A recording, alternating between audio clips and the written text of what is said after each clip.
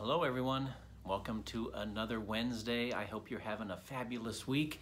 It is the last Wednesday of 2021. Are you ready for 2022? It's almost here. Well, even though Christmas is over, I'm still in the Christmas spirit, and I thought we would go through one more Christmas song before the new year gets here. And it is maybe my favorite, I don't know.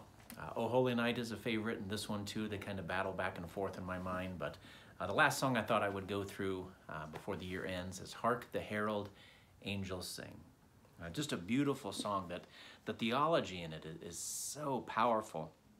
It says so much with only just a few words.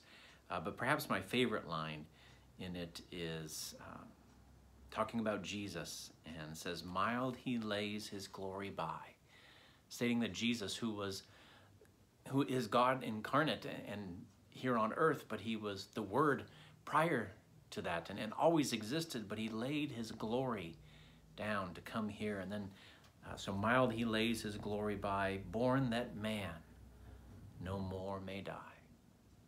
Just in those two lines, it says so much about God, so much about Jesus and how much he loves us and why he came. Born to raise the sons of earth, born to give them second birth. Wow. That is the message.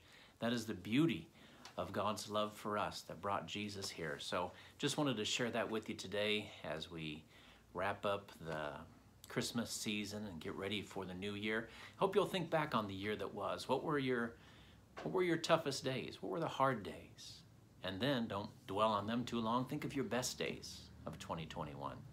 And hopefully you'll remember that God was with you on both the tough days and the best days too.